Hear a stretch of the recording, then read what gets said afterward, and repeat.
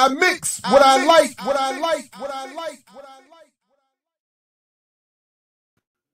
Hey, what's up, world? Welcome back to another edition of I Mix What I Like Live. Again, I'm Jared Ball, happy to be your host at I Mix What I Like for all of your relevant social media. And please do check out and subscribe to imixwhatilike.org, imixwhatilike.org, so that you don't miss these and all the other things across a variety of media that I and my colleagues and comrades do.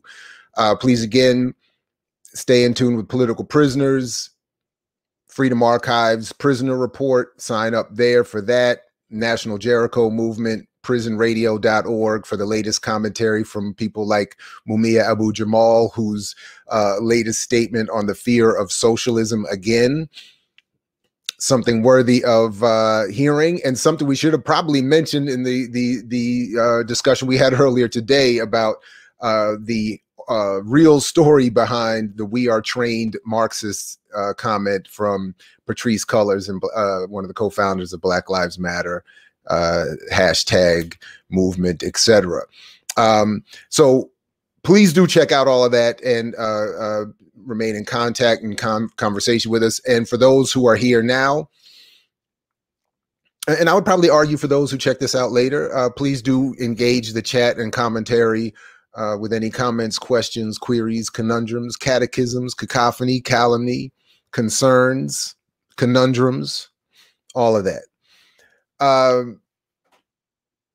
But without further ado, I want to turn over to a conversation with one of my colleagues in the Blacklash Collective, who many of you would have heard in those conversations, if not elsewhere.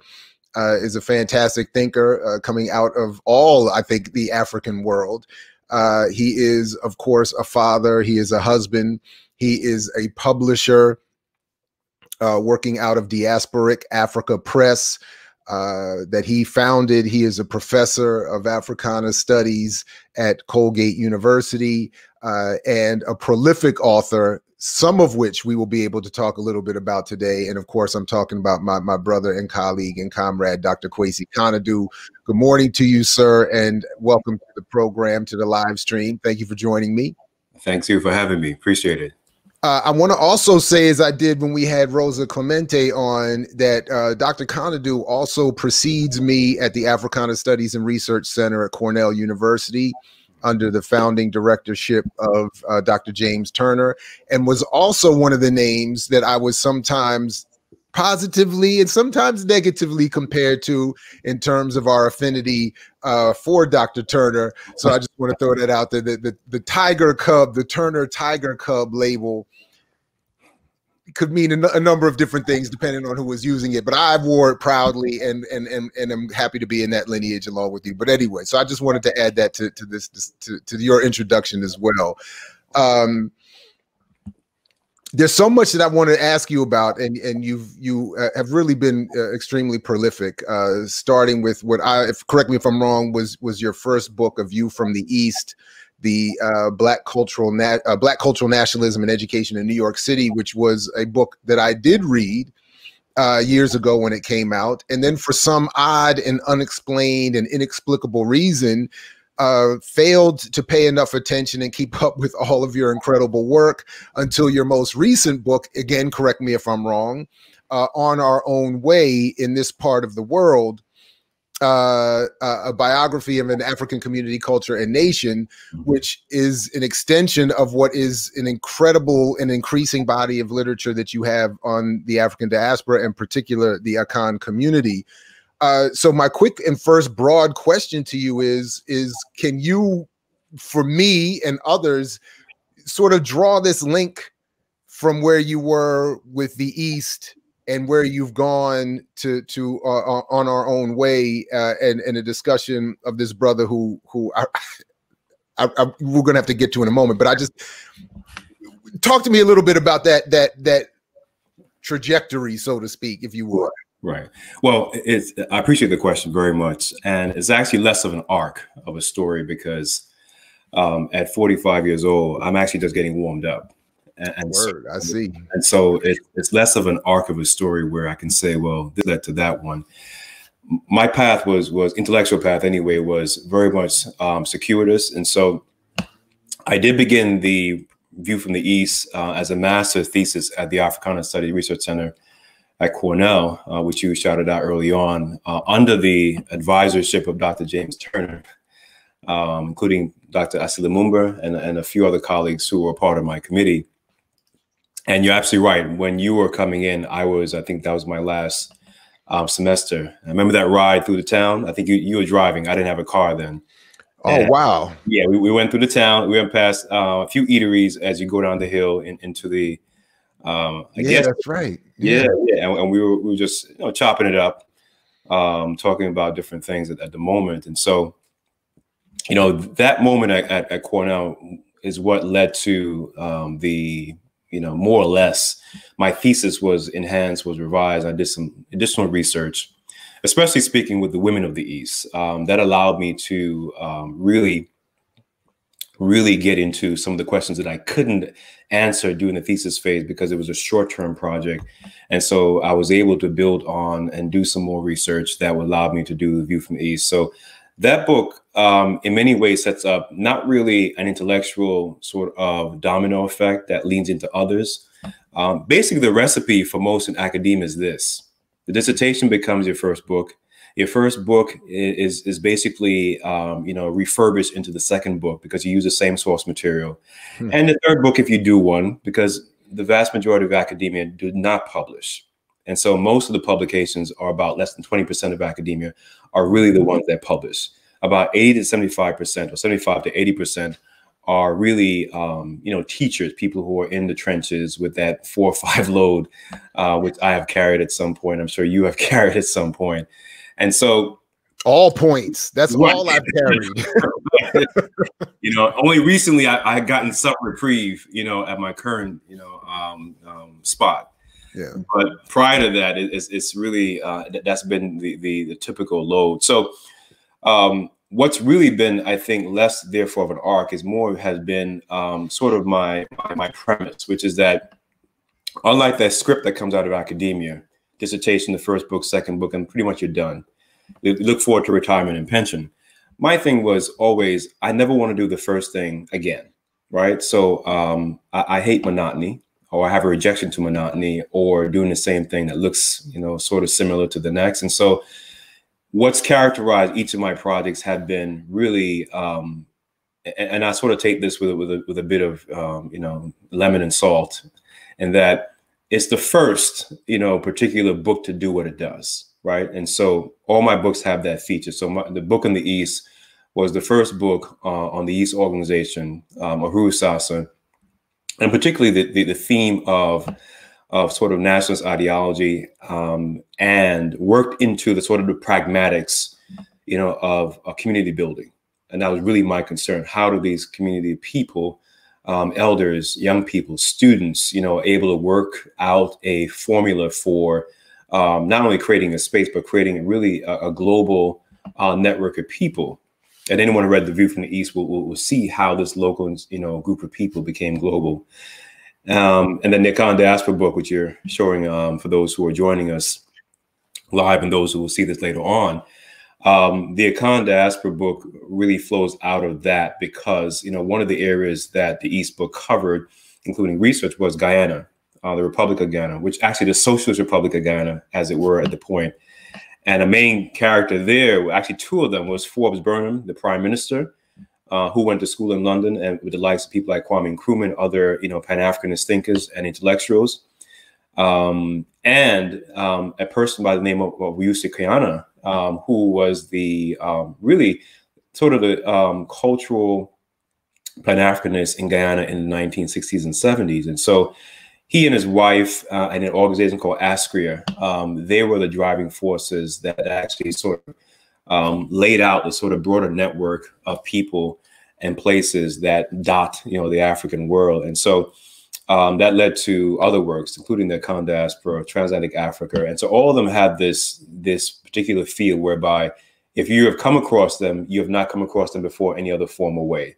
And so they themselves are the first to do what they try to do in their own way. And so that's more than anything, I think, has been really the hallmark of the work, is really trying to push myself, push, whatever fields my work, fits into, but also to really to push, ahead the knowledge production in the African world, to populate the African world with these knowledges that forms part of a global lore, whereby, people of the African world, have and assume their rightful place, in the scheme of knowledge, in the scheme of nutritional knowledge that informs, human action. And this rightful place that you raise is a perfect segue, because in this most recent book, I'll say, because I haven't finished it, and I don't want to pretend to fully understand all that you're doing here, but it seems to me that you are, through the individual story of one person, trying not only to restore him to his rightful place in historical study or knowledge, or but his people, and in fact the diaspora. So one, I wanted to ask you, because I don't know how to pronounce it properly, and I don't even know I'm not even sure I understand the lettering. But Brother Kofi is his first name, Baba Kofi, and I wanted you to explain both the pronunciation and the spelling as we read it in the book of his name.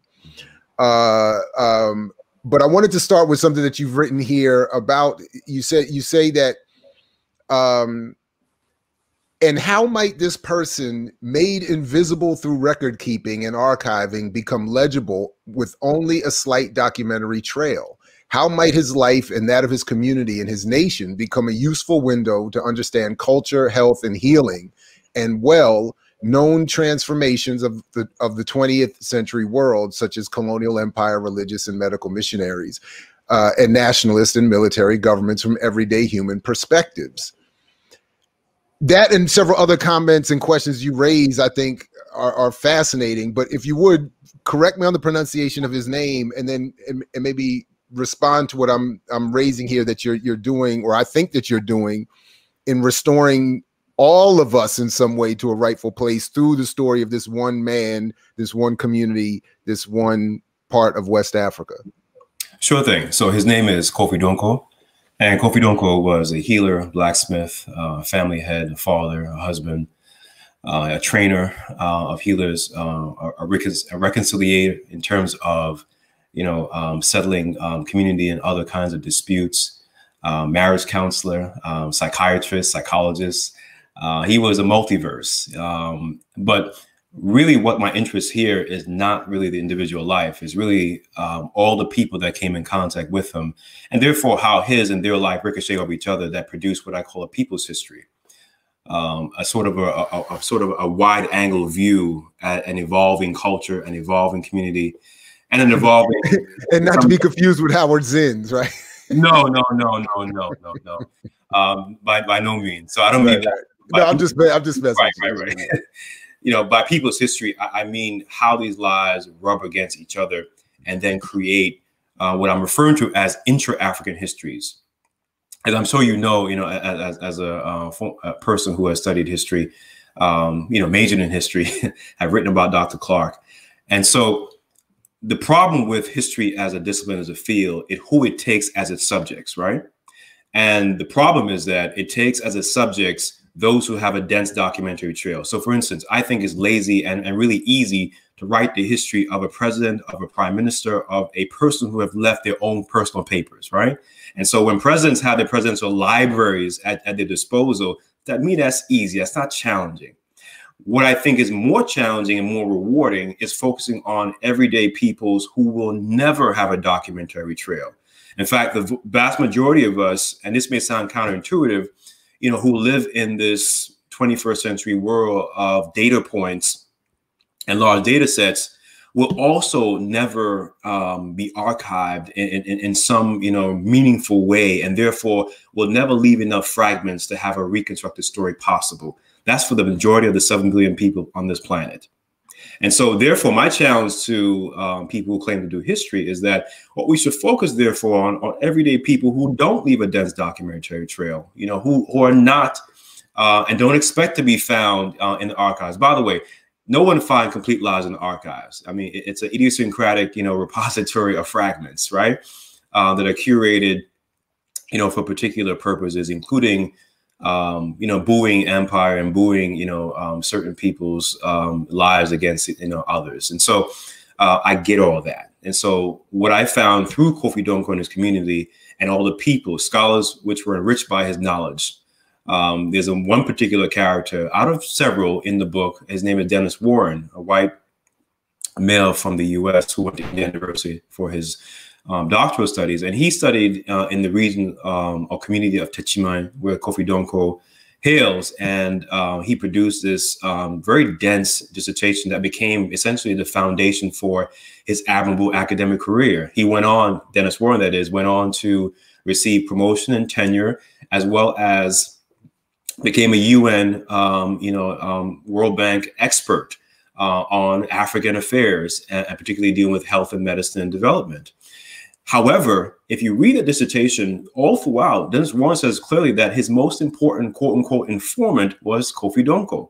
In fact, even in his articles that came out of dissertation, again, this person had a very remarkable academic career. But I argue in the book that that career is really a footnote to the intellectual history and prowess of Kofi Donko, because Dennis Warren says very clearly in his numerous articles that Kofi Donko provided over 2,000 disease lexeme, disease terms and therapeutic options for them, over 2,000. And it was that intellectual content that became the substance of his dissertation, which was then recycled into the articles and the books that became the basis for his academic career. What did Kofi Donko get out of it? Like most Africans, not much, only to be reduced to a research assistant. In fact, when I follow the footnote breadcrumbs, in Warren's work, and this, by the way, this story is an allegory for, of course, millions of Africans who have been, docketed as research assistants, as interpreters, and as go-betweens and intermediaries for knowledge production, but also the unequitable power relation in the world between Africa and, the world. And so this allegory, between Dennis Warren and Kofi Donko, really sits well for us to really think about decolonization, which of course I push back against in terms of the political consequences of people like Kwame Nkrumah and other nationalist leaders who claim to be Pan-Africanists, but in fact they reified the colonial structures more so than actually demolished them, which we can talk about a little bit later. Yeah, that's on my list, because I forgot when it was when you when we last met, I think it was at Colgate, and you said, I think we were in your office, and you said something about you have a different opinion or view. Right. I want to get to that, but I first wanted to just this one, because you say here that yet Kofi Donko suffered an all too common fate: the exploitation of his labor and product by cocoa brokers during the boom years, and that of this intellectual history and vast healing knowledge during the coming of age for Ghana and African studies in the 1960s and 70s. So you do just as you said, you clarify that you're using this or making this as an allegory or an allegorical point to reference a broader relationship that is occurring and ongoing, which I find and am finding as I continue to read the book very compelling as an approach. But you also talk in the process, when we were talking, I talked about when I talked to Brother Keto Swan the other day about his new book. I'm reminded of some of what I felt in reading his and reading yours, when you talk about the I think you said you went every year to Ghana from 2001 to 2014. You said you talk about that you while there you refused to speak English so that you could better master Twi. I never think I'm pronouncing that right when I say it. But so I wanted to talk about this importance of not only the method and the time and the commitment, But even specifically this issue of language, you know, for those of us who are woefully mono or maybe slightly multilingual or bilingual, what role does language play, particularly of African languages? I don't speak any, and yet have claimed to be playing some participatory role in Africana studies, you know, for what role does specifically language play? But then also, if you would talk a little bit more about your method in putting this work together, that I think is really important and fascinating. Sure thing. Appreciate that. And shout out to Brother Keto Swan, whom is a mutual colleague of ours. That book of his is really tremendous work because it's the kind of research that is both necessary and nutritious, you know, once folks have a chance to digest it fully. And so in similar vein, you know, it was not simply just Ghana, but really, you know, most of the sources are, again, supplied by Europeans, documentary sources, which I push back against by saying that documents should not be either deified, nor should they become the starting point of a history, of a story. They're simply one data point, one kind of data point. And so as much as language certainly is important for doing this kind of work, and I'm sure Keto can testify to that, is that for me, the language is a gateway into appreciating the culture. And I like to think of it this way. There are historians who are also lawyers, or historians who are also MDs, who are formerly MDs and doing historical work.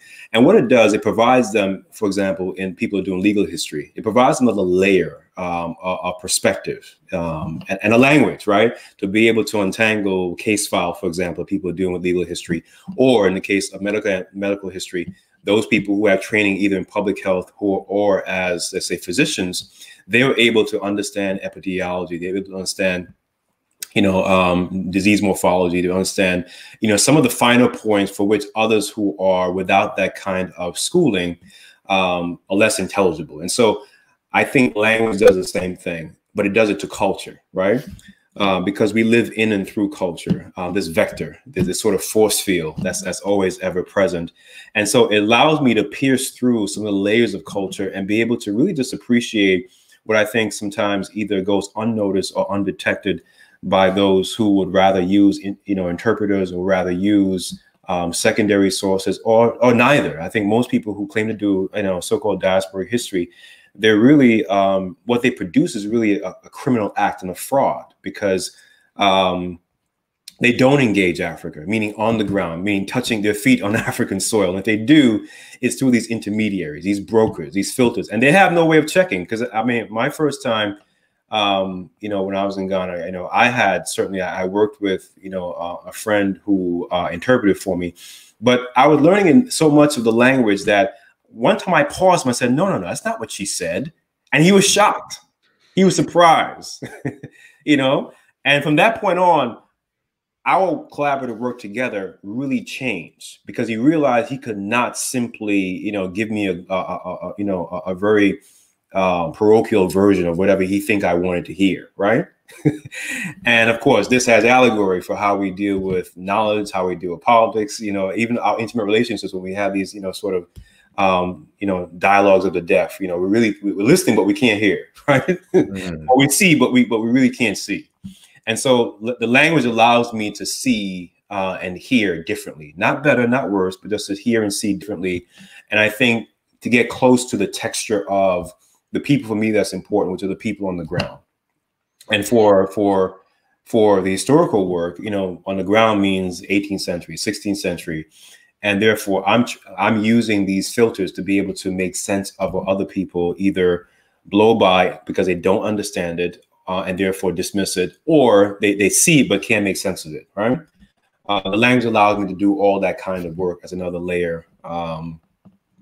And so that's it for the language part. And I would say this too, for European languages, those are also crucial because, as I said a moment ago, many of the documentary records are in European language. So, you know, I read and speak Portuguese. You know, I read French, I read Spanish. I can survive speaking it. And, you know, and I work with a dictionary with Dutch and other languages, you know, to make myself through, because here's really the point of it all. The point of it all is that I never want to have a filtered interpretation for my own, right? That's why I'm old school when it comes to research. And this is your question of methods. I have these black and white composition books I've had since Cornell. I even have my notebooks from Cornell those days. And I do all my analysis by hand. You know, all my interviews I transcribe and I do it by hand. I do my coding by hand. I analyze by hand because I don't want to put my interpretive, my brain work, my cognitive work, you know, in the hands of a software.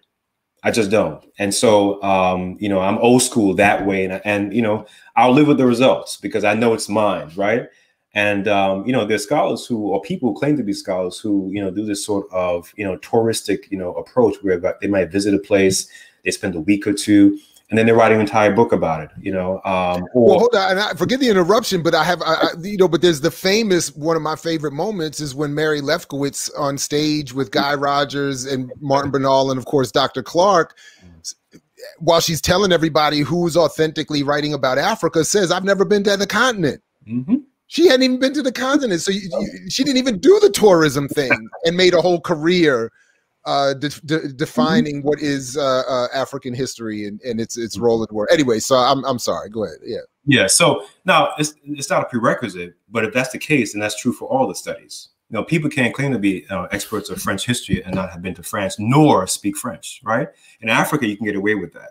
And of course, that's the sort of you know, not even on equal, but that's a disturbed power relation between Africa and the world, through which, you know, knowledge is sort of, you know, herded through, which we can talk about that a little more. So the methods, you know, in terms of what I'm using in this book and I've tried to use throughout the other works is really an approach called communography. Again, the idea is that I'm not concerned with the individual life story, but how these ricochet and reflect against other lives, because that's really how human, you know, lives really exist. You know, none of us, excuse me, really have, you know, our lives worked out in a vacuum or within a silo of select people. Now, we can choose who we call, we can choose who we respond to, but we can't choose who we encounter, right? And those sort of chance encounters are really what makes a human life, because those chance encounter, for me with Dr. Turner, you know, one of the best things that happened to my intellectual life. And so those chance encounters, you know, is really what makes us as human beings. It really what feeds us, is really what makes us whole, and therefore fill out in terms of our place in this, you know, human constructed world, and to an extent anyway. And that's really my interest. It's sort of the broad ricocheting, you know, after effects, the tremors, right, of these collisions is really what I want to get to. And these are the people for me that are most important because they're on the ground. You know, their optics, their sense of the world is really what I'm after. And in doing so, I pay attention to these, you know, nuances that I think helps me to hopefully represent them in a way that they can understand. And this I made clear in the introduction to the book, which you probably have passed by now, which is that I want Kofi Donko or any people that I've had the honor to work with to see themselves in what I've written. If they can't see themselves in what I've written, then I haven't written their story. Mm. Well, anyway, I can only imagine that I would have to expect that all involved feel very good or have felt very good about the work. Because whatever anyone might say you didn't get perfectly right would have to be seen as, you know, he made his best effort. I mean, you can't knock the effort, at least. I don't know what the critique would be. I'm just saying, if there is.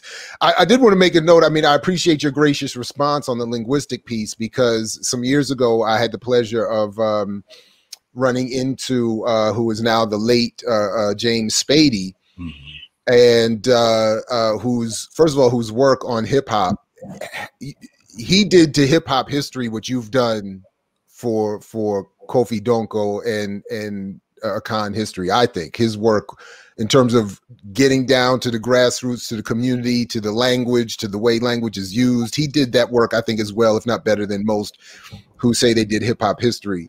But he tightened me up. He was not happy to have heard that I did my master's thesis on Dr. Clark. Largely, and he started his criticism of, because I am monolingual, that he said you don't read the French journals, you don't read the Arabic language journals discussing not only Clark's involvement in the African world, but particularly his relationship with Cheikh Anta Diop, which Spady said I and most have no proper understanding of. And I've never forgotten that encounter. We could never build on it and get more clarity on it, but I always appreciate it. I mean, there was nothing I could say other than you're right. You know, even as he was far, I should say, less gracious than you've been in raising that point. So I just wanted to recognize the importance of that. So as quickly as possible, because I do want to get to as many other things as we can. But I did want you to say a word or two, because a lot of your work does focus on the Akan people, and I wanted you to talk about the importance of Akan to diaspora, and then the importance of diaspora to African people, if you would. Sure thing. So, in fact, quite a bit of the work so far have focused on the Akan peoples, and there's a reason for that. That's my entryway, and so the Akan tree language, which I speak, is simply an entryway into other African languages or other knowledge systems that are tethered to culture and language. And so that's my entry point. That's my platform. That's my jumping off point. And so basically, if you sort of imagine, you know, the former Gold Coast, present day Ghana being sort of a staging point, is where I can look out onto the world, right? And then make the kinds of connections and make the kinds of, you know, notations as far as I can see from that platform. And so it's really a staging post, but it's not been the most important one or the only one. So we can talk about this later. But, you know, for example, people who would think that I only do Akan history or deal with Akan culture, you know, I did Transatlantic Africa, which is really sort of a global history that unites, you know, how people think about, you know, Atlantic history, Indian Ocean history, even the Mediterranean, and bringing them all together to retell the story of slavery, capitalism, the birth of capitalism, and of course, the modern world through African, you know, voices, meaning, speaking of multilingual, you know, the sources, you know, for that particular book, just by way of example, they were in Portuguese, they were in Arabic, which I don't read Arabic, but I read French. So these were the translation of a translation.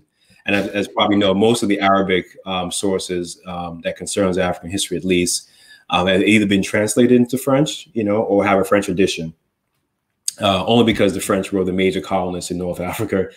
And therefore that became sort of a bridge, you know, to, you know, Arabic language, you know, sources. And so the sources that I used were Portuguese, you know, Arabic through French, you know, German, Dutch, English. And there were actually, I think, one or two that had African language content that I was able to work through, Kiswahili in particular, which by the way, I studied at Cornell with Professor Abdul Nanji. Shout out to Mwalimu Nanji. Yeah, big shout out to him.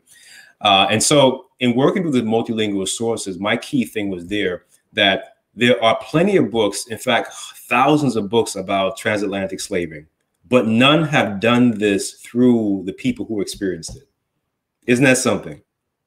And so that was the first book to do that, to really take, you know, to say, hey, I'm tired of the hearsay voices, the people that are living their upper middle class, comfortable lives, talking about what enslaved people did and didn't do and couldn't do. I want to hear from the people who, in fact, left some record, whether through dictation or through various kinds of fragmentary accounts, interviews, and other kinds of records. And so, in doing so, you know, this was not an Akan project, is really my point, but it was more so, again, using what I had learned, you know, by working from the Gold Coast, Ghana, by working from that platform. I was able to see that, okay, there's another set of, you know, body of stories waiting out there to be told, right? And that, so it gave me this sort of entryway, you know, to that, because actually that book began as a book chapter that I did for a colleague of mine's, using the sort of Akan Gold Coast material. And then, of course, I was able to, you know, extend out further, looking at Brazil, at Cuba, but also South Africa, Madagascar, Indian Ocean, Mediterranean, and of course, the Atlantic part, the US, Canada, and the like. So that kind of work came out from that particular platform. And then in terms of the Akan history, I want to make it pretty clear that Akan is not an ethnic term, as some people like us to believe. It's actually a sort of a meta term. It's synonymous with First Nation in terms of the peoples who are indigenous to this land, meaning that there's no, particular ethno-linguistic connotation to the term. It simply means that these are people who claim to be Autochthons, who claim to be indigenous, who make certain indigenous claims to land. And so the word Akan comes from the root word in Chi, Kang, which means first, foremost, pioneer, right? So these are first pioneering people that share a calendar, certain cultural features in terms of political organization, social formation, kinship relationships, language, and spiritual culture, and so on and so forth. And so those shared materials then became the sort of the bedrock for my grounding. And I have to admit and make it clear to those who are with us now and who join us later is that my affinity to working or sort of being chosen and choosing to work from this Gold Coast Akan Ghana platform is informed very much by my family and ancestry. So my folks are, I was born in Jamaica, the island of Jamaica, rather than Jamaica, Queens. I was born in the island of Jamaica, and my folks are from there. My great-great-grandmother and her mother were Maroons who were from the community called Akompong, which is on the western part of the island in parish of St. Elizabeth.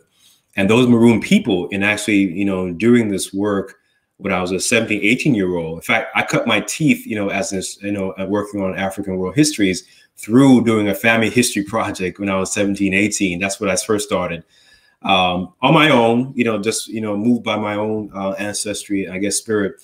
And it was from that kind of underground interviewing, recording in Akompong that led me to Ghana. And the short story is in the midst of doing that kind of groundwork with the elders there in Jamaica, particularly in Akompong and elsewhere, is when I had this dream to say that if you want to know more about your great-great-grandmother, you have to go to Ghana. And that's what I did. and literally the history. Wow. In fact, I was looking, you said there's so much, man, there's so many different tributaries, but you said something that reminded me of something that I had highlighted in your book, where you said that that humanity is divided into quote unquote races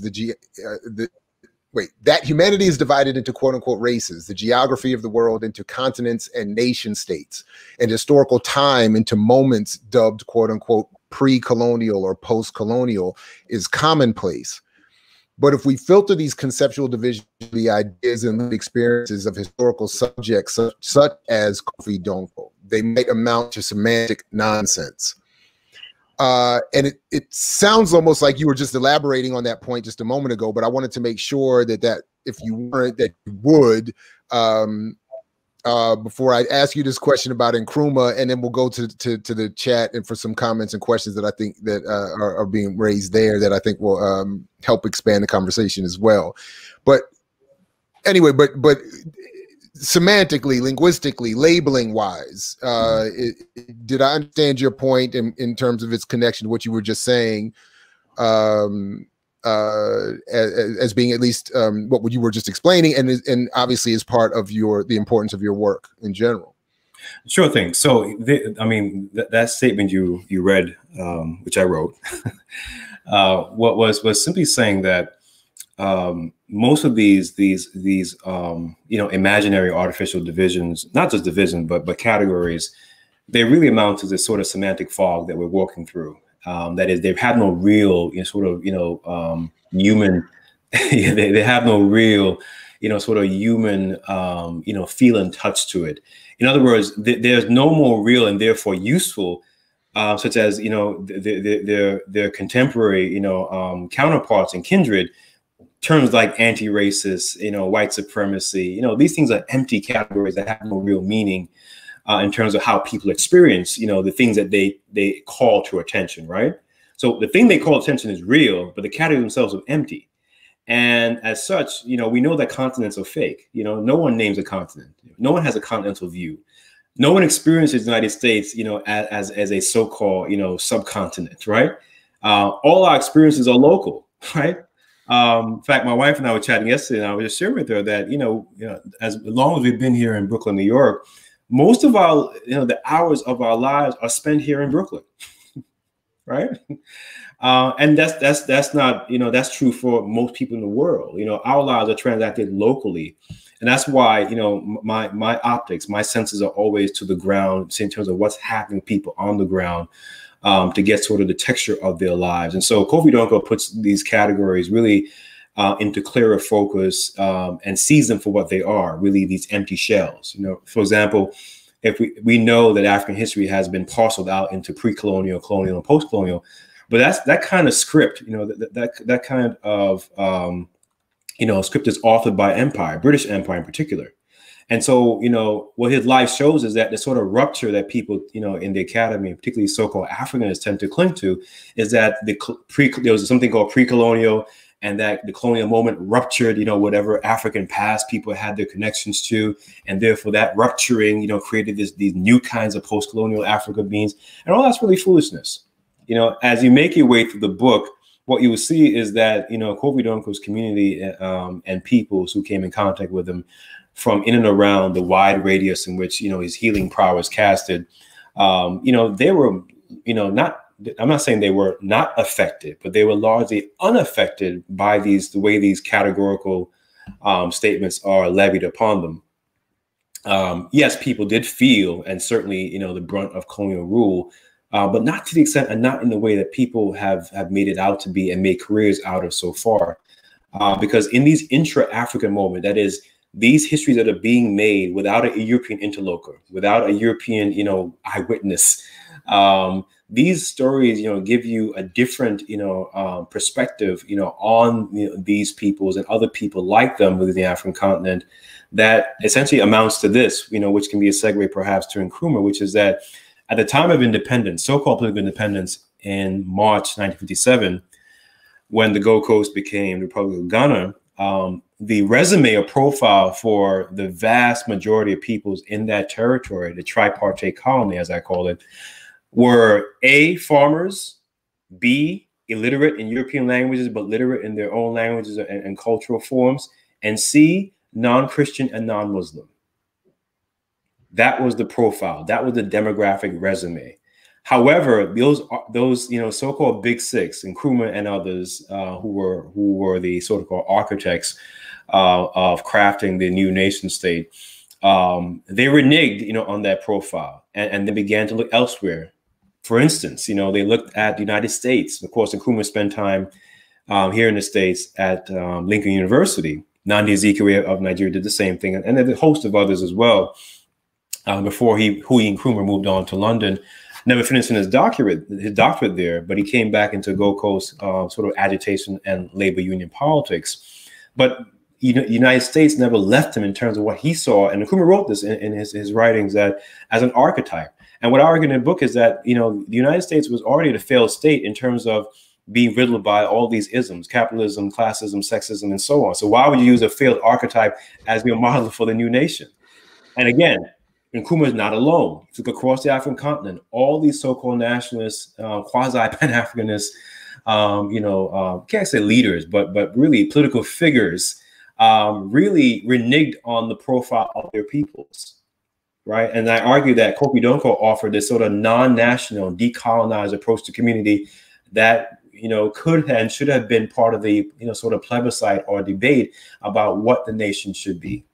All right, so that's perfect. So let's talk about that for a few minutes. Unpack that a little bit. What was, at least in terms of the ideas represented in Kofi Donko, what was he, or what are those ideas proposing? Mm-hmm. What was Nkrumah proposing? You know, what were the differences? Because when people like me, of course, you know, come inexpertly or from a different perspective, and we read Nkrumah, or you know, some of the histories of that struggle, I'm saying this is the guy. Like, this is as much the guy or part of the women and men we should be referring to. Mm-hmm. You know, in his critique of imperialism and the goals of the United States of Africa and this Pan-African vision under scientific socialism. Mm-hmm. I'm saying, man, this is what's up. Like, let's go. You know, I read his guerrilla warfare manuals and I'm excited. Just saying that. You know, I mean, so So what are we missing? What's happening? Okay, I hope you have me back on, because this yeah. This is a more protracted but necessary discussion to have. Excuse me, you were going to say something. I was just going to say I'm just getting amped up. I was going to say we don't have a particular limit today. Yeah, and we will definitely have as many more of these as you can squeeze into your schedule. But yes, anyway, man, for these I'm always open. And so if you and your folks that ride with you will have me on, then I'm with it. So I'll say this to sort of add some fire to the log, right? To get this warmed up. There's a and I poke at it in the book, but I don't get into it because it takes me away from what I want to do.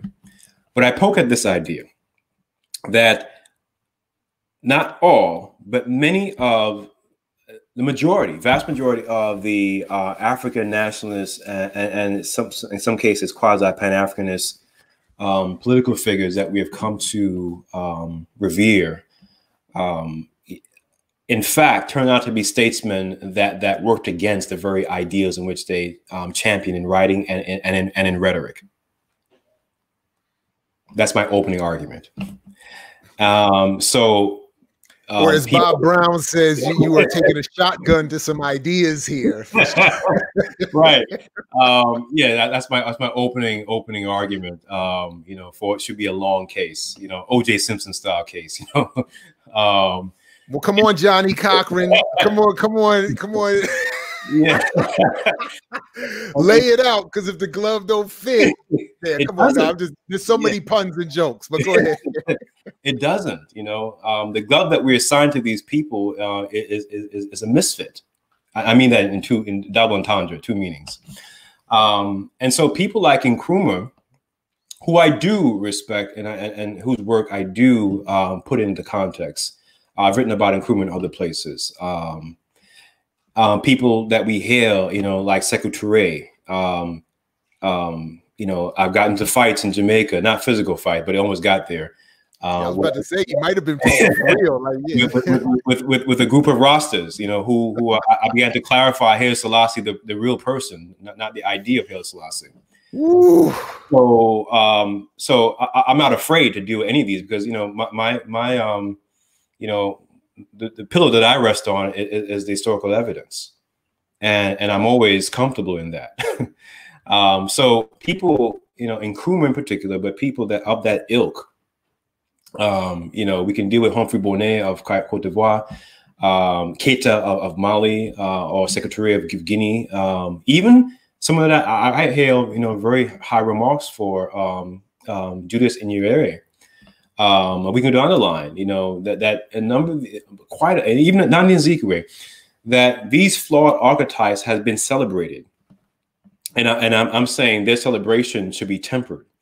Rather than a resounding victory, it should be sort of a quiet descent, because what I'm arguing is that the people that we've been led to celebrate, and in some cases we've been seduced to celebrate, are not the people we should be. We should be celebrating everyday, ordinary people like a Kofi Donko, because they are more like us. And that's how you conceptually decolonize the sort of waiting for a savior, waiting for an intellect, waiting for a principal figure to be the rescuer in your story. It's typical Hollywood archetype, right? You're waiting for a hero.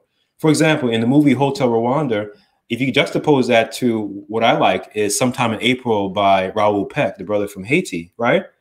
You juxtapose those two, what you see is that there weren't no heroes, right? So what we've been seduced by is the Hollywood script making of hero making and worshiping. And so we have to have a hero. So Nkrumah fills, essentially a slot that anyone else could have filled. It's not about Nkrumah is what my point is. It's about the script. It's about the archetyping of the kinds of people that we're led to. And we can add Martin Luther King Jr., we can add Gandhi, and all the other people to that particular script. It doesn't matter really who the person is. So again, it's not personal. It's the script making. It's sort of the script making that creates a narration that we become seduced to, and in that narration, we find ourselves in this sort of narrative loop, right? Expecting another one. When's the next Nkrumah? When's the next Garvey?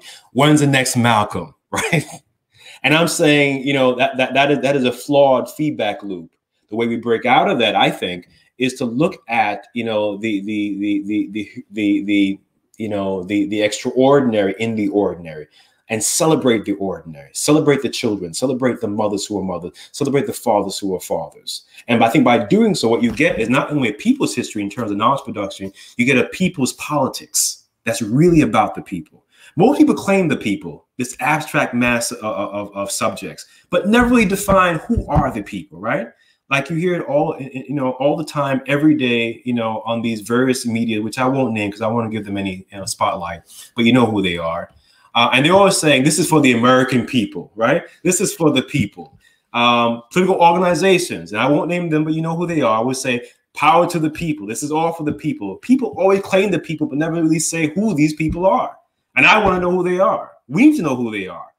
But we can't, because we're in this feedback loop provided by the script of imperialism and empire that, you know, we by, you know, necessity search out for a leader, for a political figure, to save us in some way, to provide the script, to provide solutions that leads us, you know, in that loop of always being awry. That's why we keep asking the same questions. But for somebody, for somebody like me who is saying, at least I don't feel like I'm venerating Nkrumah because I'm looking for one, and I'm venerating someone who had been, for whatever various reasons, put in position of leadership, and who represented a set of ideas that I think are of tremendous value. So what would we specifically, like, what would we learn from the example of Kofi Donko or the people, so to speak, in terms of how this imperial project of Ghana responds to a desire for freedom among the people redefined and housed in that geopolitical entity? So in other words, you know, where does the Pan-Africanism come from? Where, you know, the support for armed struggle in other parts of the continent, and, you know, what would have been done differently, or should have been done differently, or could still be done differently? Sure. So first things first, think about Napoleon, right? We know about Napoleon Bonaparte, right? This general that you know, people within and outside of France hail. Napoleon did this, like all political figures who seek political power do. They ride the wave of popular sentiment. They configure that popular sentiment into sort of a nationalist-like or nationalist movement. And they convert that sentiment into a certain kind of politics, electoral politics, or in this case, you know, anti-colonial politics. Then they become the spokesperson of those sentiments for the people. But they never created the sentiment. They were never the source of the sentiment. They were simply the sort of, you know, tagging the sentiment. Like we played the game of tag when we were children, right? They tag the sentiment. They reconfigure it. They formulate it into certain sloganeerings, right? And then they assume, you know, some political office. That's what Napoleon did during the French Revolution. And when he became, you know, the ruler of France and then emperor, what did he do? He became the very same despot that he argued against in his sloganeering and in the sort of nationalist moment. Nkrumah became the same despot, if not worse, as the British colonists who occupied the same seat of power that he did. Nkrumah locked up in prison his own political allies and associates. J.B. Danquah died in detention. J.B. Danquah was part of that, Gold Coast political agitation that brought Nkrumah in when he was in London. Taught him about party politics. And in fact, J.B. Danquah is the one who provided the name Ghana for the new nation. J.B. Danquah died in detention at Nkrumah's hands. Nkrumah, in terms of, connecting to Kofi Donko as a little bridge, he didn't dissolve the Cocoa Board, which was the main engine for the colonial government, because cocoa really, buoyed the colony. As you know, Ghana was a world producer in cocoa up until Ivory Coast or Cote d'Ivoire surpassed them recently, I think 1990s or so. But up until then, the Ghana was a world leader in cocoa, and certainly during the so-called colonial period. Rather than abolish that, and therefore the way the cocoa boom worked, because this was an integral institution that made the cocoa and therefore the colonial economy operative, he reified it. He strengthened it along party lines, ideological lines, and essentially farmers got the short end of the stick. The people who put him in that position. And so this and other, and there's a sort of a trail mix of other instances that I lay out in the book. This was a missed opportunity, a real decolonization, because what Nkrumah, Napoleon, others share in common is a very common fate. And we can apply this, for example, to Donald Trump and Barack Obama, right? They capture so-called on-the-ground sentiments. In fact, Malcolm talked about this. Remember that in Analyzing the March on Washington?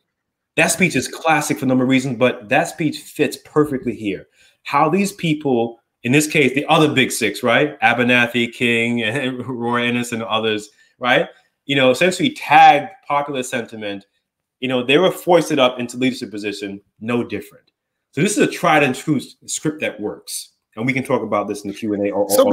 But man, I admit I'm struggling. I struggle with this critique, and I've heard it before about Don Kwai and other things that Nkrumah did. But part of the reason why I struggle with this is that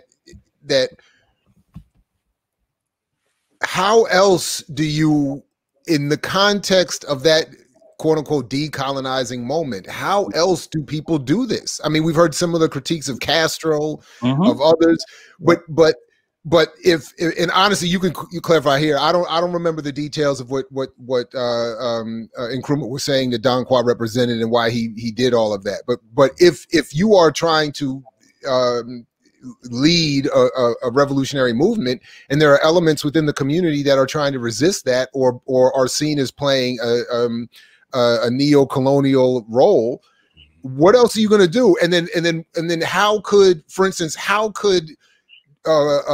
Kofi Donko-led movement to get rid of the cocoa board have occurred without the kind of assumption of political power that Nkrumah was trying to accomplish and then wield, obviously imperfectly? If any of that makes sense. Go ahead. It does. In fact, I'll parcel out into a few questions packed into what you just said. So I'll start with cocoa. So before the cocoa board, what most people did was have these cooperatives. And in fact, Nkrumah's regime later it did use these cooperatives, but what Nkrumah did, that I talk about in the book, he politicized it along party lines. So there was already indigenous local forms of cooperation among farmers, sort of like the model that essentially came out of Ghana called Susu, which in Jamaica and the Caribbean known as Susu or partner, right? These sort of cooperative economic sort of Kuji-Jakalia type or Ojima actually type of formations. Those were already in-ground and inbred among the people. That was already in place. In fact, that's how cocoa was actually grown, harvested, dried, and brought to market. And the benefits were shared. In fact, as a side note, if you want to think about cooperative, and cooperations that have worked in terms of a major, world commodity like cocoa or coffee, think about the work that David Robinson, not the basketball player, but Jackie Robinson's son, who has been in Tanzania since the 60s and 70s. He worked with and still works with these coffee growers in Tanzania, and they get a better price, keyword, relatively better price in the world market because they're organizing cooperatives. So we know these indigenous forms of cooperative economics actually do work. And that was the case on the ground. Again, what Nkrumah, the regime, did was politicize that along party lines and essentially, sort of reified the authority of certain what are called big men, these men that have political weight or they have its proximity to people in political power and are able to basically squeeze the most profits out of these small scale farmers that they can. And so people began to push back against that. So there were already structures on the ground in place to make cocoa work for the majority of the people, right? And therefore to determine a higher price without the intervention of the cocoa board. So essentially, Nkrumah turned the cocoa board against the people, right? Rather than actually use it as an instrument, either abolishing it or tapping into the already cooperatives around cocoa that people already had in place that would have provided for a more equitable distribution of the profits that came from cocoa. Because again, think about this: Ghana, New Republic, and even the Gold Coast was a world leader in cocoa at some point, producing 40% of the world cocoa. And so and Kofi Donko and his family were cocoa farmers, right? So that was in many ways a structure that was on the ground, already operative, that could have worked. Now, the other question in terms of, could there have been other ways? Of course. Think about this. Lumumba didn't live long enough, and he wouldn't have lived long enough, but his trajectory suggests where, folks could have gone. Remember, Lumumba was a beer distributor and seller on the outskirts, of the capital, of DRC, the Contemporary Democratic Republic of Congo, outside of Kinshasa. And that's how he got to know the people, by literally on foot, on bike, on dirt roads, connecting, working with the people, not by sloganeering, not by campaigning. That came later, right? And so Lumumba personifies really, sort of the underground people, literally a man of the people in Chinua Achebe's, phrasing. That came, I think, the closest to approximating the pulse and the sensibilities and the needs of the people on the ground. Now, of course, Nkrumah, ironically, sent troops to the Congo. But guess what happened? They never worked. You know why they didn't work? Because, who Nkrumah put in command of the forces on the ground? They were basically, eyewitnesses. They didn't intervene. And in fact, Lumumba lamented this. He said, look, the troops came, that were dispatched by Nkrumah. Nkrumah's people are saying, again, who he put in charge. Who he put in charge were not simply Africans, right, of that command. Africans were the troop, but in terms of the command, they were not simply Africans. And so who he put in charge says much about, his political priorities and his acumen in terms of these situations. So the troops get there and they're watching the Belgians, they're watching the UN, they're watching the FBI, they're watching the US, personnel there. And they're basically lame ducks. They're sitting ducks, just watching, because they don't know whose command or who's in control, because all these different pieces, right, are in contest. And so essentially they are unfortunate eyewitnesses to Lumumba's, Fox trial and murder. And Lumumba laments this. Lumumba says that, when this true, he couldn't get the help that he wanted, right? And Lumumba was at that All African People's Congress, right, in Accra that Nkrumah had organized. And again, so Nkrumah taught this particular rhetoric, but when it came down to actual action on the ground, many of them went awry, including, for example, giving all that money to Secretary, hoping to bring him in. Secretary didn't care about no United States of Africa. He took the money, but he didn't care about those things, right? Same thing with Keita of Mali. I'll pause it. No, I just want to. I want to just again acknowledge Baba Porter here, and I agree. Folktales is true, and righteous basis for history is cute, but does not help the cause of liberation of African people. I agree with that. But this question here sort of gets to, or statement here kind of gets to where I start to get defensive, admittedly, about Nkrumah and others. So to your point, Lumumba is not able to live out his vision, and Nkrumah's vision, however flawed it may be, is taking place in the context of the West and the United States plotting, interventions, assassination attempts, all kinds of, there is this context. It's not as if people are just in this vacuum and able to, so that's one thing, but I want to privilege our colleague in Blacklash, in the Blacklash Africana Collective, which we encourage people to check out when we resume next month. And I want to thank again Dr. Konadu and everybody in that collective allowing me to have these discussions with each one of them individually in the interim. But Dr. Freya Watt, who just graced us a few days ago, says, interesting analysis on Nkrumah. While I agree with your analysis with not focusing on all our efforts on one man or woman, can you discuss the geopolitics and national politics of these claims you're making against Nkrumah? And I'm assuming it's similar to what I'm raising. There is this context of the West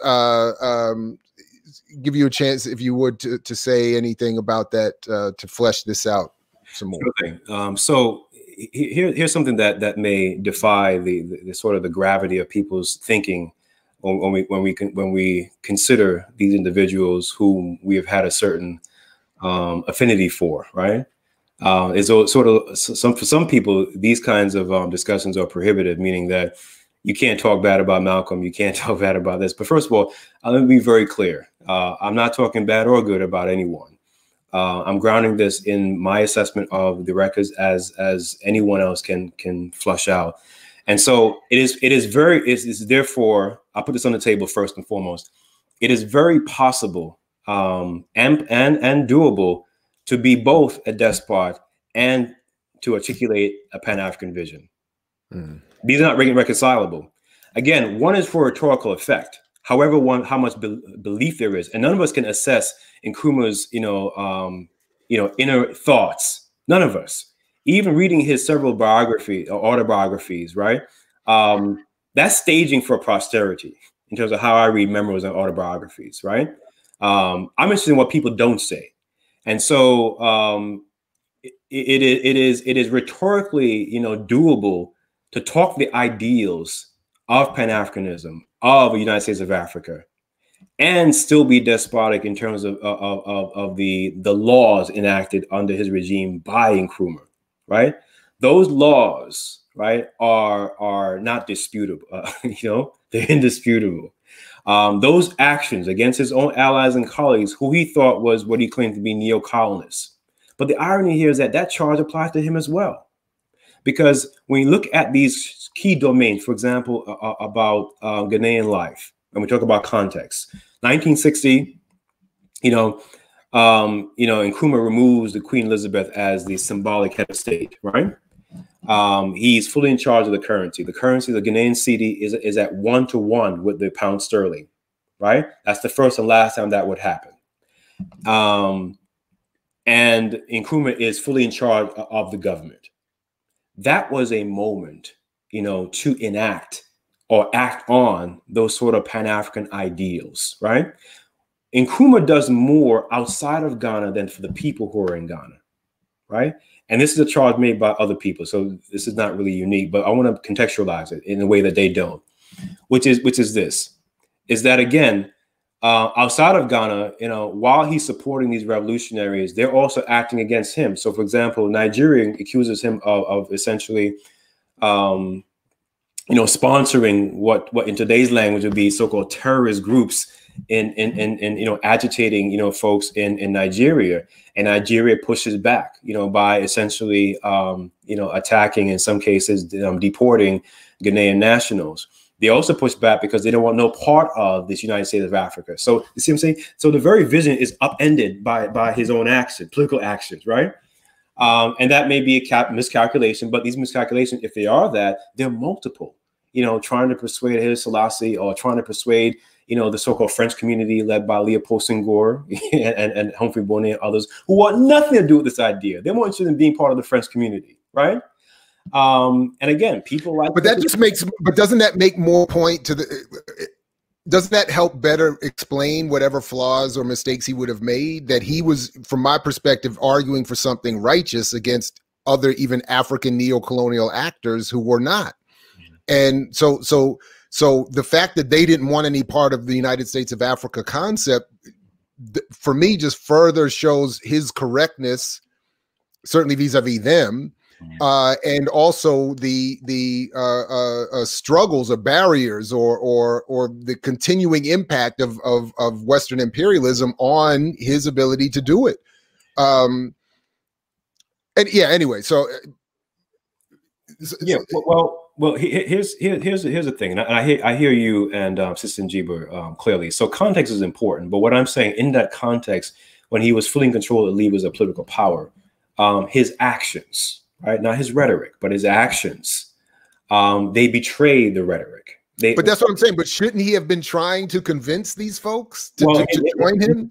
No, here's another view. If he was astute as we think he was, then he would have recognized, not simply call them neo-colonists, but if they're neo-colonists, why is he trying to essentially persuade them by, first of all, he calls them out. So and they're already against him. They're plotting against him. So in other words, if I call you a sucker, right, to your face, right, and I'm also trying to make you my friend, where is that going to go? So that's what I'm saying. That is a political. But my only point would be, and then I probably I want to let some of these other comments get in. But yeah. if my goal is legitimately something revolutionary, like a Pan-African vision, United States of Africa or something like that, whatever, then you're calling me a sucker would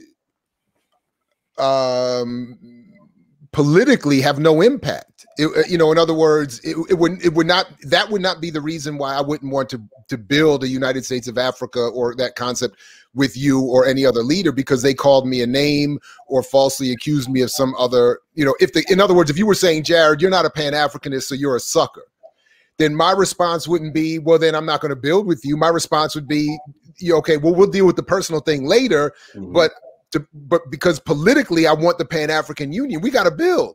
Yeah. So guess what, Jared? And not to cut you off, my friend. No, go ahead. Counterintuitively, that's actually the point. Political relationships are built on personal relationships. In other words, it does matter, particularly, and I'm not saying this is an African thing. I would never, make that sort of essentialist argument, but there is something to, this fact, and even in today's world, right? Whether Biden would get along with Angela Merkel or Kim Jong-un or the like, or Xi Jinping, is really a function of their personal relationships, right? And so what I'm saying is that personal relationship, particularly in African context, is where people, they say, look, remember, many of these states are ran by personal individuals who are about their personal interests. And so they want, their calculus is, who is threatening vis-a-vis who I know and can trust personally? Why do you think Nkrumah is become so insular? As I think there was a comment there about, assassination attempts. For example, he was in northern Ghana, and I think one of his bodyguards or somebody had turned against him, right? So yes, he was rightfully fearful. But my point is that insular, reaction is a function of the necessity to build personal relationships, because all these people who make the government their personal thing, that's what we have to get. When Humphrey Bonney, is in charge of Ivory Coast, that's his personal thing. When Secretary is in charge of the state, that's his personal thing. So he views personal relationships. They view personal relationships as a precursor, as a necessity to political relationships.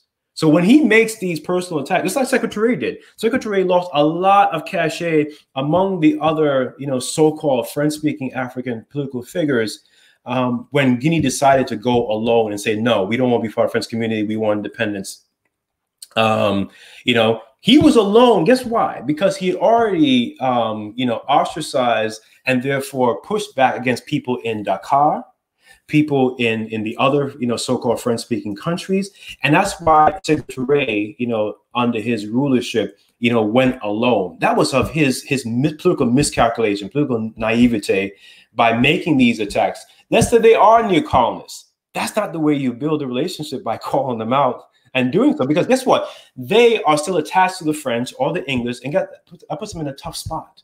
Even if they want to wiggle out, even if they want to be, quiet revolutionaries, you don't give them an out. So that is not only poor political acumen, that's the misreading of the context of the climate, right? That's why when Nkrumah makes that speech in Addis Ababa, trying to make one last, heroic attempt to get this thing going, it flops. By then, people already calcified in their position against Nkrumah. And I'm saying that's the context we also have to pay attention to. Yeah, I want to again come back to Baba Porter here, Thomas Porter. When you're talking about the detention of Don Kwa, could you talk a little bit about why he was in detention, and then what you think, maybe a little bit about what we could be doing now going forward to address, maybe, to try to correct some of these past mistakes? Sure thing. So Don Kwa was not the only one, but he was certainly caught up in the web of this particular sort of detention act, preventive detention act, which is no different in language and in logic than the so-called, terrorist act or treason act, right? The idea that you're enemy of the state. In other words, it's sort of a, it's a, no pun intended, it's a trump card you can pull anytime against those you suspect or deem to be suspicious of treason or some kind of, fictive crime, vaguely, cloaked against the state, right? Against the people. But the arbiter there is, of course, the head of the state, right? He is the state. He embodies the state. And so this Preventive Detention Act, that act, came out the year after independence. That's not by happenstance. It was, enacted in 1958. Ghana's independent in 1957. And so that Preventive Detention Act essentially gave, Nkrumah, the prime minister, the power to detain certain persons up to 5 years without trial, right? How is that Pan-Africanist? How is that communal, right? How is that? But if you're trying to, oh man, I'm just saying, what if this way? I'm sorry, go ahead. I'm sorry, go ahead. No problem. Again, I hope you and your folks will have me back on, but no question, of course. Because this is really healthy. I want to make it clear that I don't stand for or against Nkrumah, right? I want to make that again clear. For any person that I research, I'm not their lawyer, right? I'm not adjudicating their case. But I think it's important to, again, to flush out all that we can, again, to draw whatever we can, from those experiences. So in that spirit, that particular act, the year after independence, tells us a lot about, again, the human action that begins to frame. And you're right. Guess what? I sympathize with Nkrumah because that's a tough position to be in. But guess what? When you ask for the spotlight and you get the spotlight, you got to perform. And in that performance, here's what could have been done as well. A, focus more on that resume for the people of Ghana. B, there are conservative elements in Asante, in Accra, the capital. That's without question. You do what other political savvy people do, right? You see them as thorns, and you may make some minor concessions to say, hey, I see you, I recognize you. We may not agree right now on certain things, but there's a path working together, right? To give you time, right? To build up that broad support horizontally in society. And then with that broad support, because you are literally a man, or in other cases, possibly a woman of the people, then you have that broad, wide support whereby it's not as simple as taking you out and then, of course, the movement falls. That's what happens. Once Malcolm is assassinated, what happens to the Organization of African Unity? What happens to Muslim Mosques Incorporated? The tactic, it works. So once Nkrumah is ousted in absentia, by the way, he was in Vietnam in the moment, 66, right? It's because he didn't have any broad horizontal support. That wouldn't have happened if he had broad horizontal support among the people. It happened because he didn't. Because so while he's journeying being a global, third worldsman, and this is not my phrasing, right? While he's global trekking, all over, he's in the former Soviet bloc, he's cultivated this movement with the Communist Party and other folks. Again, he's in Hanoi, and he's this, this global peddler of Pan-Africanism, of global third worldism, whatever that means ultimately. But the neglect is that having a base. So securing Ghana as a base could then become the platform to say, hey, look what we have done. And then growing from there. Because guess what? Colonialism didn't start, en masse in terms of direct. It started in piecemeal over centuries, right? And then once there was a direct assault in the 19th century, that too was over a period of time, protracted, which means you have to view the converse protractively. You can't view the converse to say, hey, we need to decide Africa right now. You have to build the relationships, build the infrastructure, and then have a proposal, and then, you know, but the shock treatment by saying we need to unite right now or else that's it, we're going to perish. And it may be axiomatically true, but politically and everyday people true, it wasn't. Yeah, I guess, I mean, in similar to some of the comments, at least, I don't know. I guess I'm just struggling with the, again, so for instance, when I would read of his, Nkrumah's, that is, attempts to build relationships outside of the continent and outside of the country, it was because he was responding to a lot of the internal discord, lack of support, lack of resources, and trying to build partnerships that would protect this fledgling independence. That's not what he was trying to do. Nope. Well, put it this way. Nkrumah spends so much of Ghana's money. Remember, the pound sterling and the cedi is 1-to-1.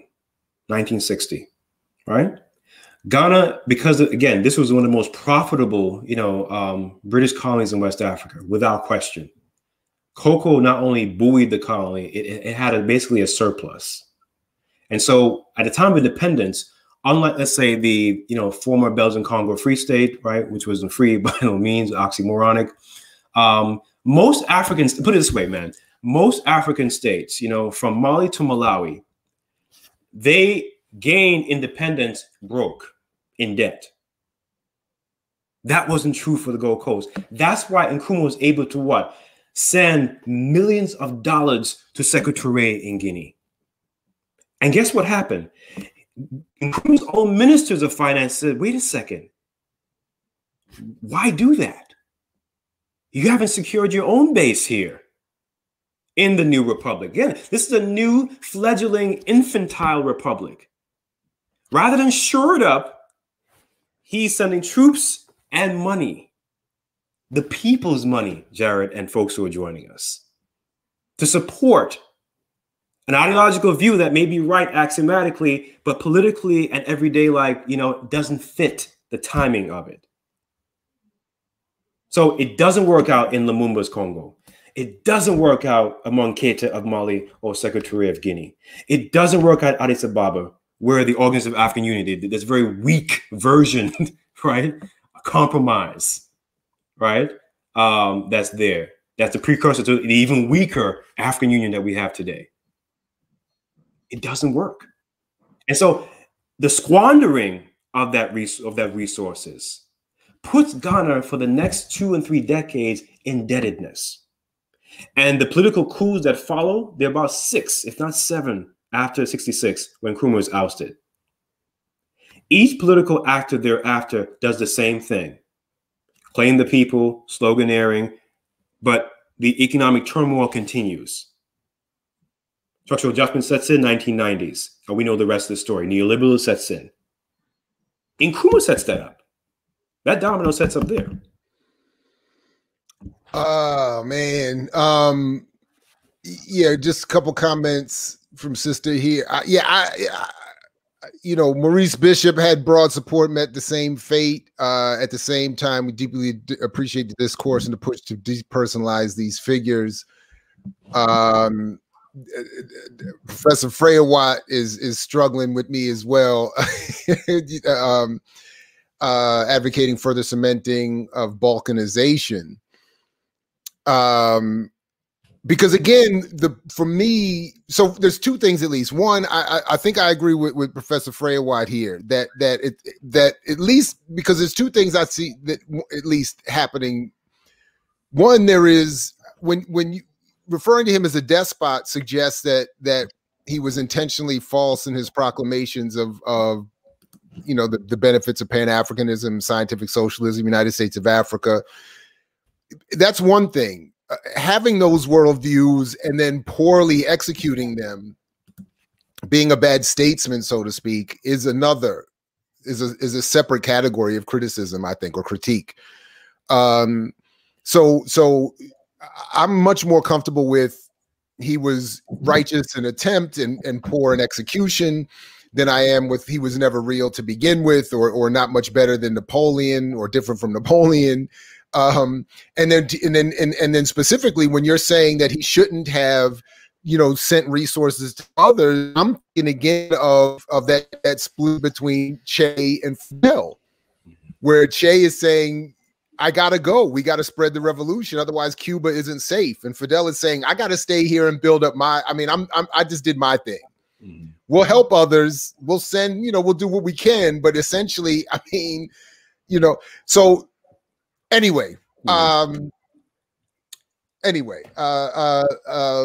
Yes. Go ahead. And take on any of that, please. I saw, for example, a number of the comments a moment ago. So, for example, you mentioned Maurice Bishop. Somebody did anyway, right? Yeah.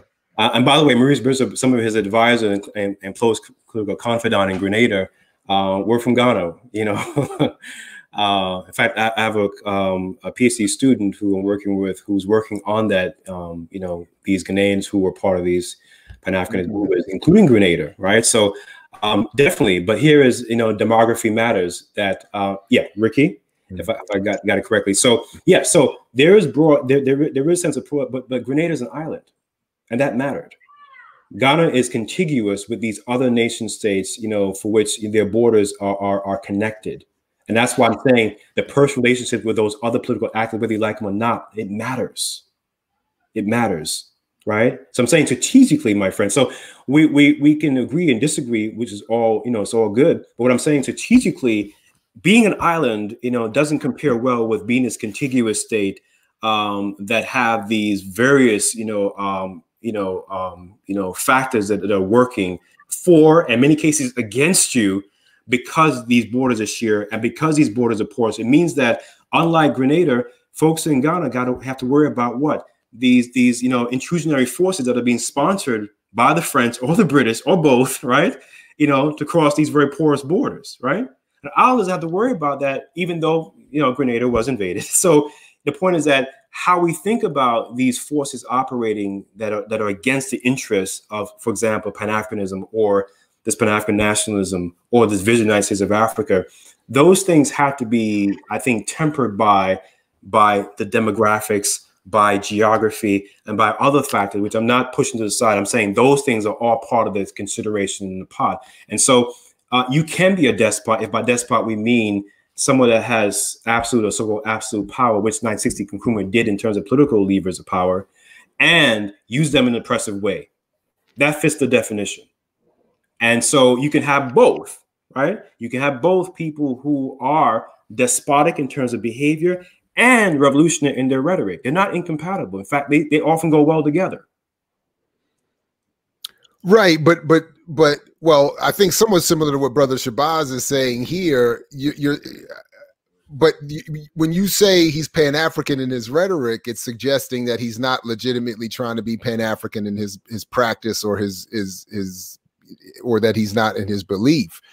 And, I'm not saying that, and I'm okay. But I just go ahead. Is clarify my point. My point is this: is that you can have both, meaning you can do both. And in many ways, not see it as being in conflict. Again, none of us are in the thoughts of Nkrumah, so we can't say what his inner thoughts were. But what we can measure is human action, what he did, and we have records of what he did, and not just he, because I want to make this personal, because it's not personal, but what other characters like him. So I'm saying he's not Napoleon, but he compares in terms of the theme. Compares with Napoleon. Man, I really struggle with that. Because he wasn't trying to conquer the world for his own. That came later. But you're saying that Nkrumah was trying to conquer the world? No, I'm not saying that. Or Napoleon, or you're saying Napoleon's desire to conquer the world came later. That came later. But what I said before, what I'm standing by, which is that I'm not saying that he was or was like Napoleon. I'm saying that the theme. Taking national sentiments, converting to a movement, assuming power-based sentiments representing the people, and then turning against those sentiments. That's what I'm saying. So I'm speaking to specific nodes on this particular pathway to political power and the use of it. That's what I'm referring to. So I'm saying thematically along those lines, right? There is, but that's not unique either. You can go to Gaddafi. You can go to Gamal Nasser, whose daughter Nkrumah married, for the sake of some sort of vague, African Arab, union, which never panned out. So we can go down the list. And what we'll see is not simply so-called contradiction. What we see, what I'm saying, is the finer points and nuances that should force us to recalibrate how we have placed these people in sort of a certain reverence. And I'm saying in traditional, not traditional, but in typical Akan fashion, de-stooling them, that it take them down from the high rafters, from the perch, make them ordinary.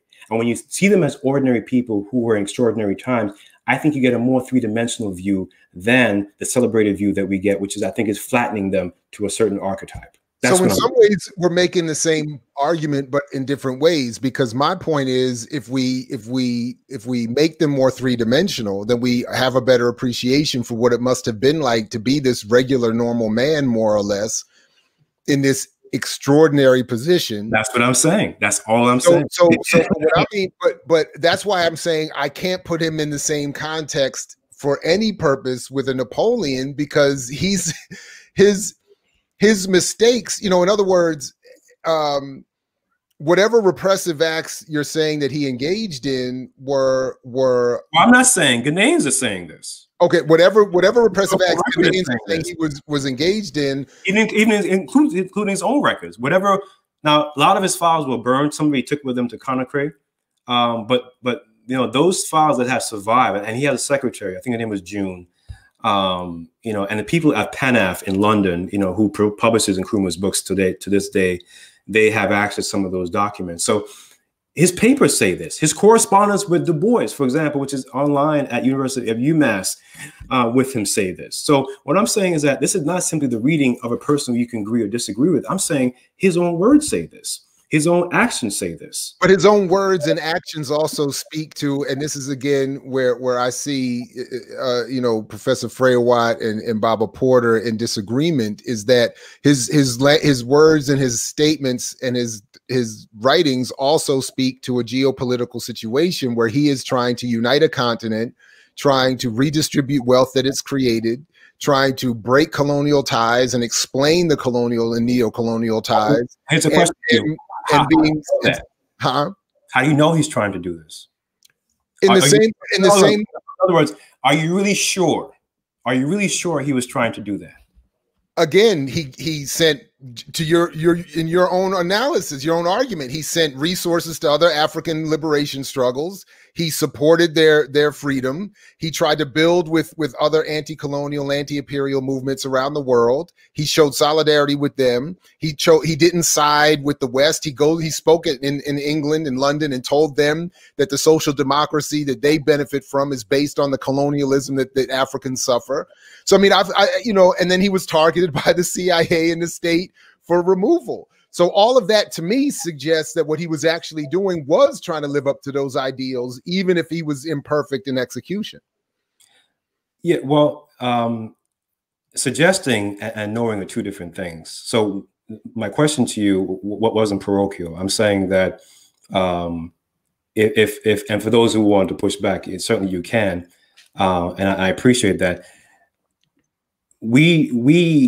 What we do know, right, from all the evidence we can gather about not just this person, but persons like him, is that, again, you can have a rhetorical stance that you can believe in, and still have actions that go counter to them. Those two are not incompatible. Those things are not at odds, right? And there's plenty of examples for that. Take Gaddafi, who people were raiding before he was, killed by unified NATO assassinations. By Obama. Yep, exactly. Championing the NATO forces, invading and assassinating Gaddafi. Gaddafi's idea of the United States of Africa, right, sort of Nkrumah's version 2.0, had Gaddafi and Gaddafi's son as the head of it. You can rhetorically be a Pan-Africanist and believe it, and keyword, I put that in bold, and with the conjunction and, still be despotic. They're not incompatible. And for those people who have a hard time with this, I think is more so my guess, because I'm not in their bodies or heads, is that that's more so a conundrum of the particular emotional attachment people have had to this figure based on the narrative script that I referred to early on, than the sort of three-dimensional look that I'm trying to help us get. I can only speak for myself beyond my emotional attachment, which I admit based on the analysis. But I'm saying me. But what I'm saying is that I disagree in that beyond the emotional attachment is what I think I'm doing by looking at the three-dimensional, by looking at what actions he did actually try to take and what the response was by the West. Because, you know, at the end of the day, all of the imperfections of any of these individuals or groups or movements or ideas has to be, for me, first put up against the fact that the most powerful entities in the world, the West and her allies or its allies, were actively and consistently trying to destroy their efforts, assassinating, intervening, undercutting currencies and trade agreements, all kinds of stuff. So all of that's happening while this more or less highly intelligent and skilled but normal man is trying to build and sustain this new freedom and expand it. But anyway, I'll let you have the last word on that. I just wanted to clarify my own, you know, semi, but I hope beyond emotional stance and response. Sure thing. And I don't disagree with the part that you laid out. And I think few people that I saw comments flash by about the sort of geopolitics, but, you know, none of this is ahistorical. So let's get this straight. Let's get this right. You know, I have books behind me that's by Nkrumah. So I've read my Nkrumahs, plural. None of this is ahistorical. What is ahistorical, again, is catching our feelings when there is a particular informed point of view that doesn't sit well within the comfort that you have created around a particular figure. That's what I meant by emotional attachment, right? I'm not saying you. I'm saying you as in the English version, you all, meaning everyone that's a part of this. And again, you know, in forcing us to think about, you know, a person like Nkrumah, right? In the sort of human, everyday, three-dimensional terms at this extraordinary time. And all the context, I agree with the contextual part, but here's the point that you were missing that I think we're missing. How are the forces that are quote unquote African thinking about and responding to Nkrumah? We can talk all we want about internationalism of Nkrumah, right? The Pan-Africanism and the West. But the point that you missed that I think we're missing is how did his own people respond to him? That's the point I'm adding here. But was there not Ghanaian support? I mean, were all of the people against him? He had no, I mean, and to what extent was the waves against him being driven by external forces? That's again, because at least, again, my point about propaganda, we can argue about impact, but we can't argue about intent. And the West has been made very clear. It was attempting to disassociate Nkrumah from his people and ideas of Pan-Africanism from his own people. So anyway, I mean, he did have some support there. I mean, he wasn't entirely without support. And then to the extent he was without support, it was at least to some extent driven by outside forces. Yes and no. Yes, of course, those forces are omnipresent. And if that was a miscalculation on Nkrumah's part, which I do argue that it was, sizing it up, I mean. And I do say in the epilogue that some of these forces were over his pay grade. They're beyond the efforts of any single person. So I get that. But what I'm also saying, you know, that it's not about support. I'm talking about building the infrastructure. That's why I'm saying early on in our discussion is that the sort of, you know, in-ground work, not simply for campaigning. That's a different kind of work. That's seasonal work, right? I'm talking about electoral politics. Campaigning is seasonal work, right? Every so few years, canvassing, whatever. That's seasonal work. I'm talking about the ongoing everyday work, right? And so when he, you know, is let out of prison, and of course he gets his parliament seat, he's prime minister. He's not yet the Pan-African figure that we have imagined. That comes a little bit later. And there are forces, as I mentioned. Asante is one, and Asante is a very important force because this was the former empire only a few decades earlier. Asante was officially conquered for all intents and purposes 1901, 1902, when it became a crown colony of the British. But they were used to their imperial status. This is a local African empire, by the way, right? And I talk about this in the book. I think it'll be worth your while to, if you can, to make it through it, because Kofi Donko was under dual imperialism. One by Asante and another one layered by the British, right? And so there were these layers to life that was underappreciated and therefore not addressed. And so on the ground, what Nkrumah didn't help him, is actually reify, the church and Christianity, again, to the in the opposite direction of most of the populace. Doing the same for Islam. There's an Islamic group that came out of India that's found ground around Salpan region on the coast, and then of course it expanded. It's called Ahmadiyya, and didn't give the same kind of protection to local cultural forms, spiritualities, and ideas. And this is a man who claimed to support tradition, but undermined so-called chieftaincy, which is a main political structure that was operative. In other words, rather than working with and working through these things, however you might think about them, he essentially sought to abolish them. And that's what I'm saying, working against those structures in ground, working against the cooperatives, working against the people's cultural form and ideas, even languages, right? And here they made Kiswahili and English the official language. That happened. That didn't happen under Nkrumah. Why not? Those are the questions we have to ask. Why wasn't the attention paid to the everyday life ways of the people that he claimed? And if there was Pan-Africanism, there wasn't a local form of it that was operative. And I'm saying those are the blind spots we have to also focus on in making this three-dimensional read, of a person like him. And I'm saying that he compares well to other people in the patterns I've laid out. One quick question before that I have to ask before I let you go just came in. How did the GA and other groups view Nkrumah? In terms when you're talking about, I honestly don't know this. I know only recently of some of the dispute between the GA and the Ashanti in terms of Ghana's history, and much of which I've misunderstood. So I'm just curious about that. Well, to back up a moment, and this plays into a current recent event that those who follow, Ghanaian politics will be aware of, which is that there's been certain groups making noise in the eastern region, in the Volta region, excuse me. And these are people who are culture identified as Ewe. And so these people, essentially, they were sort of sutured to the Gold Coast, a Ghanaian republic, doing a plebiscite that the British oversaw and didn't give the people a vote. They basically just spliced what was then British Togoland and added it to the three-part colony that was the Gold Coast colony. And in doing so, it didn't allow for any kind of self-determination. So there's been some outcry, some protesting, and a little bit of skirmishes. I can't say full-scale violence.